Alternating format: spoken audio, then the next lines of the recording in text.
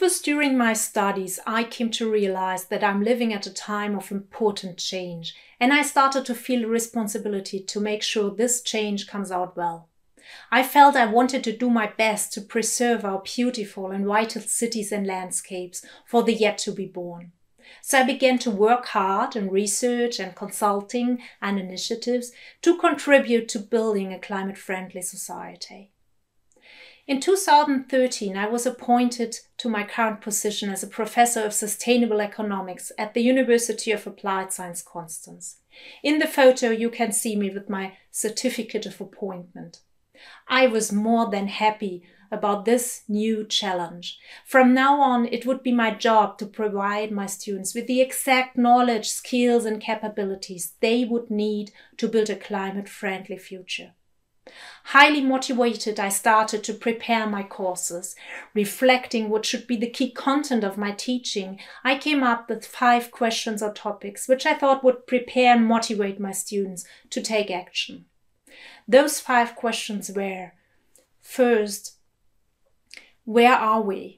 This describes reality as it is. We are dangerously heating our home planet by burning the fossil fuels, oil, gas and coal. Floods, droughts, crop failures, wildfires. We can already observe the consequences of the heating, and they could change our countryside forever. The climate crisis is a massive threat to peaceful coexistence in all our societies. Even the survival of mankind itself may be at risk. How it hurts to face this reality. And this led to my second question. How could we end up like this? And here's my answer. Here in Germany, like in many other countries, we are enjoying a living standard unique in human history. We owe this to the generation of our parents and grandparents. How bitter it is to realize today that many of the technologies, manufacturing processes and daily habits we adopted are massively harming the climate, and how disillusioning to see how our laws and regulations are not preventing this. The reason for this is simple. Those technologies, manufacturing processes, habits and regulations were made at a time when oil, gas and coal promised to be a good choice as cheap and infinite sources of energy. Now that we know that these energies are causing the climate crisis, in the tradition of previous generations, we can use our creative power and decide to adapt to the new realities. The future now lies in our hands.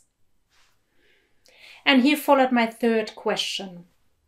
What future would it be that we want to create? Where do we want to go? Of course, this is about ending our dependence on dirty fossil fuels and transferring to the clean energy from sun, wind and water. We know that these renewable sources of energy not only offer a reliable and secure energy supply, but also full national prosperity and secure long-term jobs. Then, producing less or no harm to the nature is not enough. We owe it to our children and grandchildren to even restore nature. So it's also about healing and repairing environments, to return them to their natural state. The fourth question would then be, how will we get there? How can we possibly achieve this prospering future? There's a huge potential in people taking responsibility for where we are heading. Be it for our personal ways of life, our companies, our cities and our countries. We need a strong and decisive plan of action, like US President Kennedy's plan in the 1960s to travel to the moon within less than 10 years, which then became a national objective and was successfully achieved even before time. Today's plans need to be equally strong.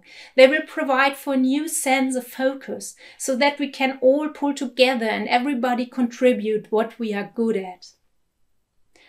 My fifth and last question was, who are we, or what are we here to do? Here, I would remind my students that we are part of a story that started long before we can remember and continues long beyond anyone will remember us. Well, personally, this reminds me to appreciate and enjoy life and its pleasures more deeply. But then it also makes clear that it is our duty to safeguard our world and conserve the unique privilege of life on our planet. I kind of dumped my students with information on these 5 questions, and I kind of expected them to come out of my course as little change agents, longing to take action. And yes, students had gained knowledge around the climate crisis and the how-to of climate protection that I'd been able to check in the exam. But no, there was no visible action being triggered by this knowledge. Instead of the dynamics I'd hoped to create, I perceived a sense of despair and helplessness in the face of today's reality and the challenges lying ahead. I was devastated. There I was, having the job I dreamt of, and what was I making of it? I had completely failed in empowering these young people to perceive themselves as potent individuals who can make a difference. I was even doubting whether at all I could make a difference in this world. Being a scientist, I decided to see whether there was any research that could help me understand what had happened. It didn't take me long to find out that the thing I had experienced is a common phenomenon. There's even a term for it. Scientists call it the attitude-behavior gap. We know what would be the right thing to do, but we still don't do it. And thinking this through, you probably all have an example for this in your mind. So now the problem had a name and I could understand it, which left me with the next question. How can this attitude-behavior gap be overcome? We thought it might be a good idea to add concrete student action to the pure teaching of information. To base this action on facts, we would first analyze the climate impact of our everyday lives. Therefore, each student would calculate his or her personal carbon footprint. In a second step, students would then choose one specific lifestyle change experiment that would really make a difference in terms of reduced climate gases. The experiment was to be run for 4 weeks and we called it a climate challenge. We found students highly motivated, and here's a taste of what they engaged in. 4 weeks on a vegetarian or purely plant-based diet, or a car-free month, or consumption relief, 4 weeks without buying new items and sorting out boxes of things that are no longer loved and needed to pass them on. 4 weeks proved to be a good duration for the experiment. It was short enough to make it seem possible, and it was long enough for students to start weaving new routines into their lives. We also evaluated this scientifically. Almost all students met their objectives successfully, and most of them were happy and proud about their achievements. From psychology, I learned how precious this experience is. Knowing that one's action has led to positive outcomes is one of the key predictors for taking action in the future. They call this concept self-efficacy. We were happy that the test run had turned out so well. On second thought, we noticed that with the definition of the task, we had directed the focus very much towards private action and changing one's own behavior, and thereby we had missed an important point. From my previous work, I knew that historical transitions like the one we are in have usually been driven by changes on 2 levels.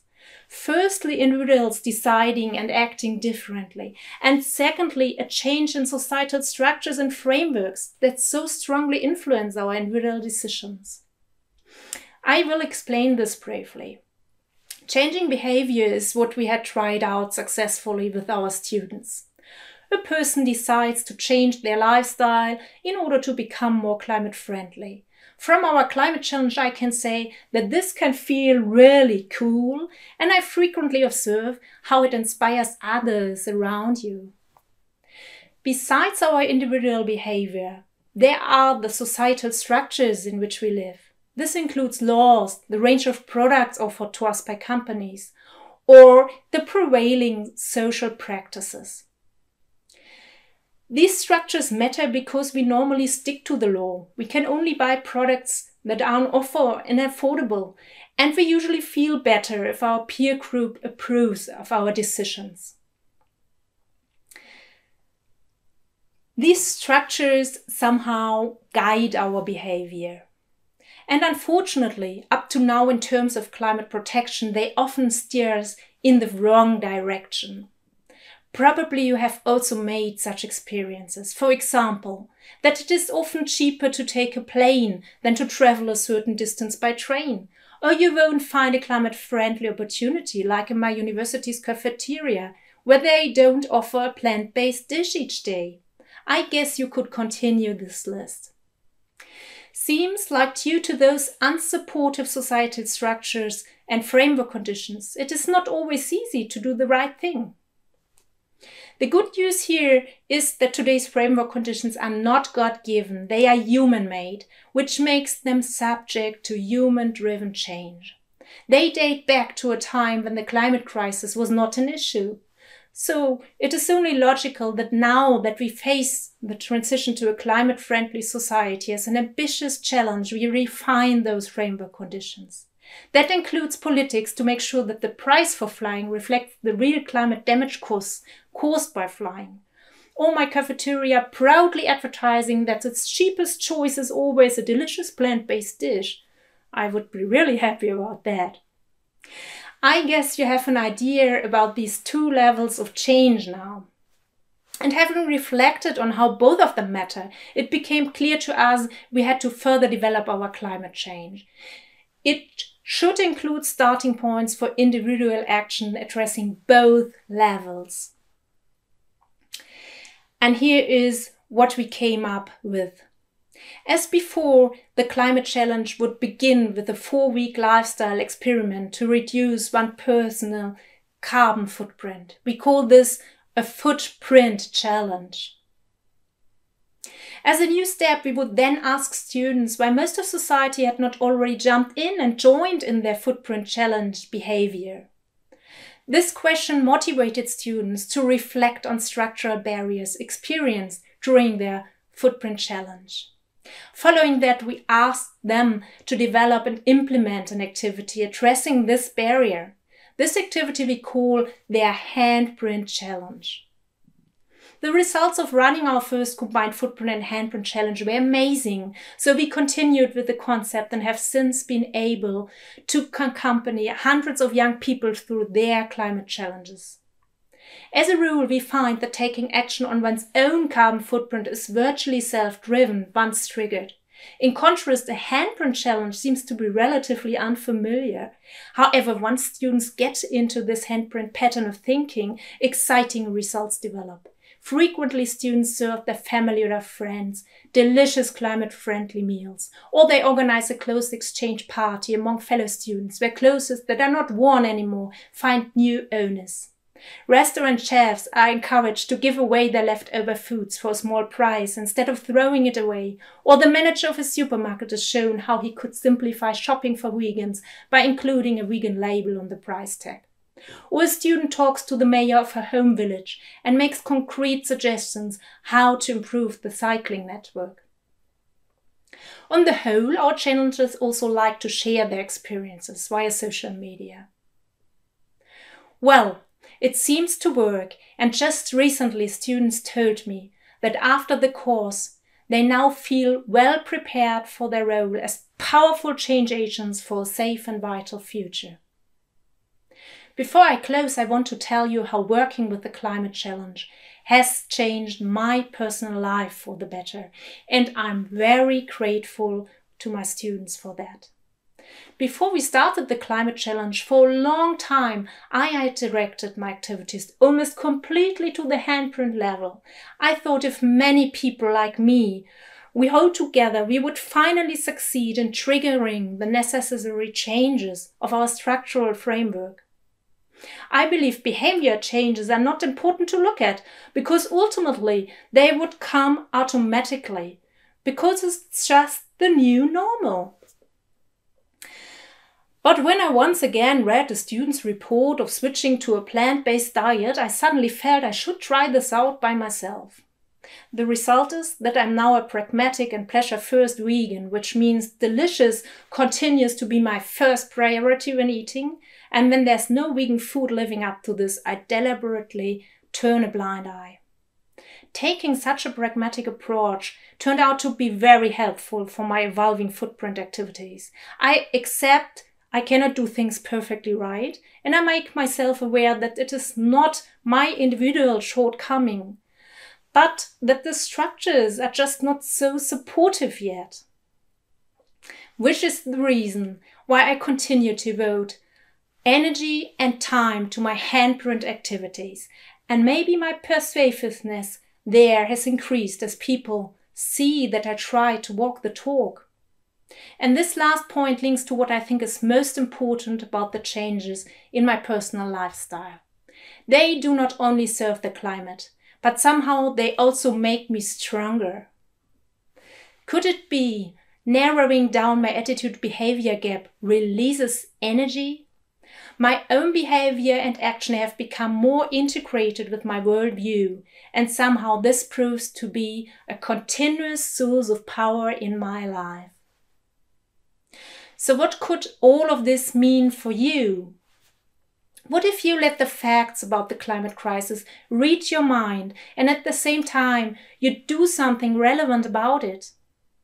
What would be a key climate affecting behavior among your habits, and how could you change this for the better for a trial period of, let's say, 4 weeks? And how will it feel having succeeded? And beyond this private activity, what could be your handprint starting point? How could you, maybe together with others, make a contribution, however small, to improving our societal structures so that climate protection becomes easier for all of us?